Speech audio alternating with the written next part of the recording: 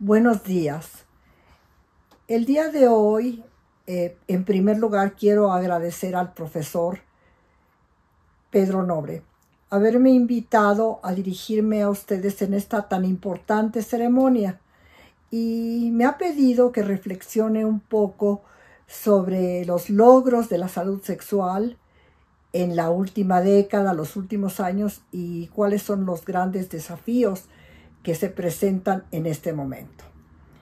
Los grandes logros, pues básicamente ha sido el reconocimiento de la salud sexual como un derecho que posibilita otros derechos humanos y por lo tanto que es importante para la salud en general. Tal vez ese es uno de los aspectos más importantes, además de logros puntuales en cada región, en cada país. Sin embargo, pues sí hemos tenido grandes escollos y desafíos que tienen que ver con cambios también globales que no ocurren únicamente en un país y que nos han mostrado que enfrentamos el día de hoy oposición a los derechos humanos, a los derechos sexuales, a los derechos reproductivos en muchas esferas y en muchos países. Sin embargo, el impacto que ha tenido la consolidación del movimiento, la enorme contribución de programas académicos como el de ustedes y todo lo que pueden lograr los profesionales a través de la investigación, pues nos alienta a seguir adelante ante los grandes desafíos que tenemos también mundiales, a los cuales no somos ajenos.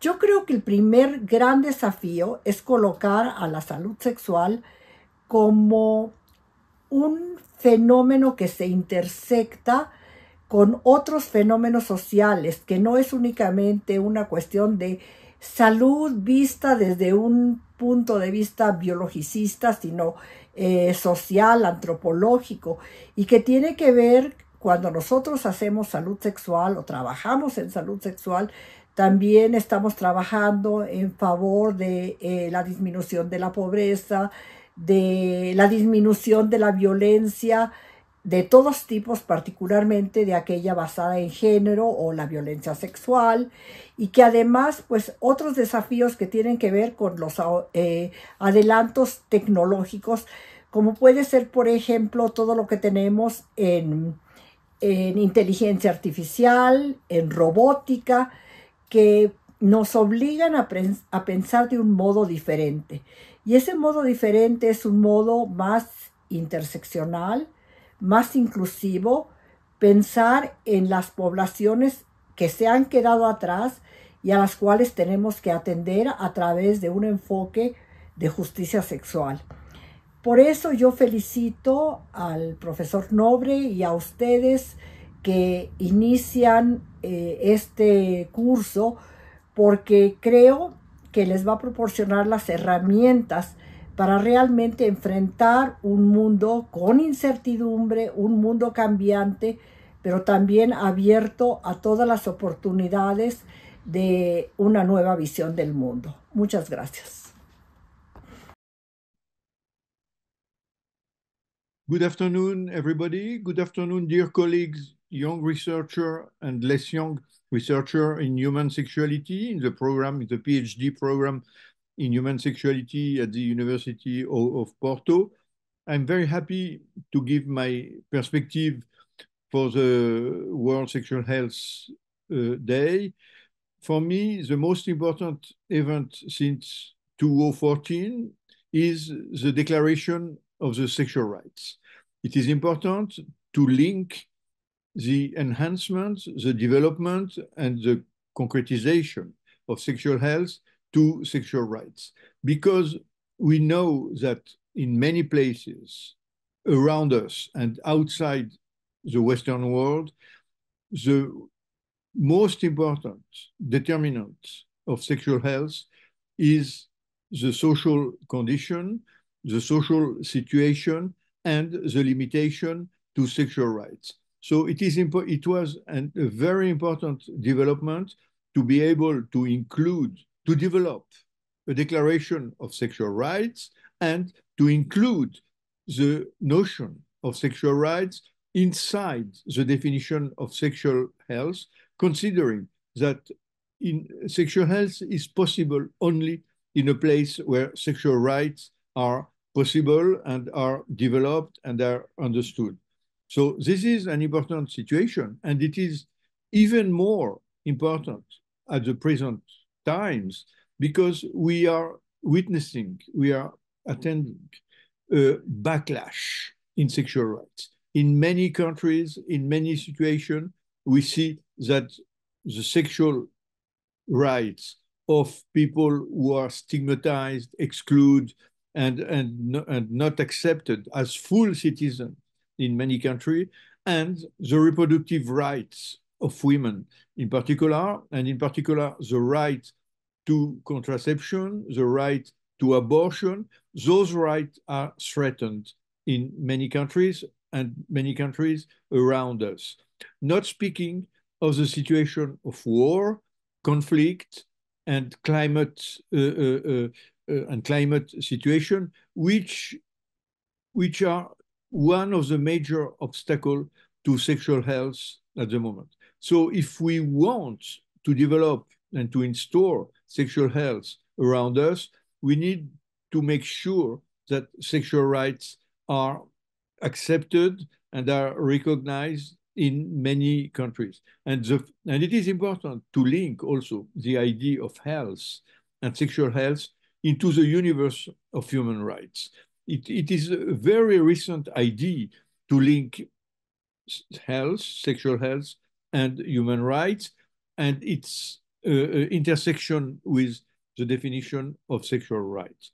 But nowadays, we see that sexual rights are not enough to guarantee sexual health, and that we need the sexual justice, which is the last development of the work of the World Association for Sexual Health, the development of the Sexual Justice Declaration to go beyond the idea of rights, to guarantee the sexual rights themselves when they are threatened in many countries.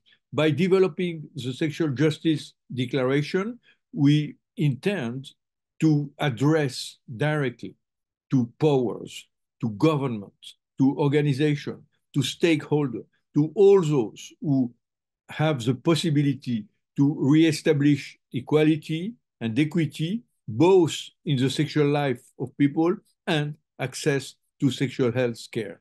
So thank you for your attention. I wish everybody an excellent World Sexual Health Day and wish, above all, the development of sexual justice for all, everywhere, and every time. Thank you. The situation of sexual health globally continues to show improvement at certain levels and deceleration at other levels, affected by global factors, by political factors, by security factors, and also by crisis factors. The achievements towards the Sustainable Development Goals in relation to sexual health remain challenging and very difficult.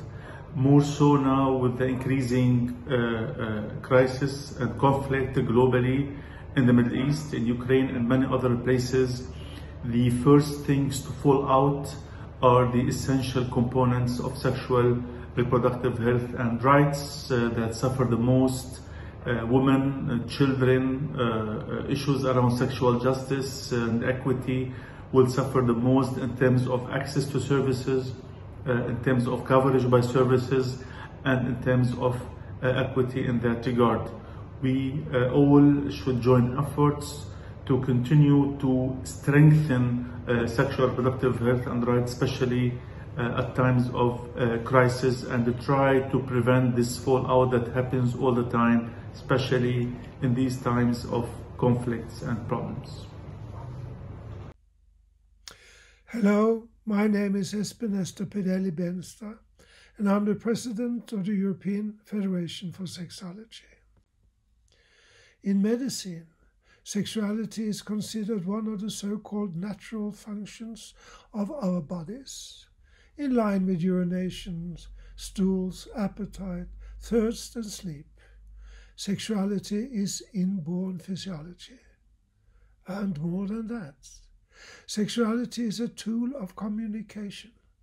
Our bodily surfaces become a meeting place for intimacy and tokens of love. Sexuality can carry us into moments of explosive happiness and times of relaxed content.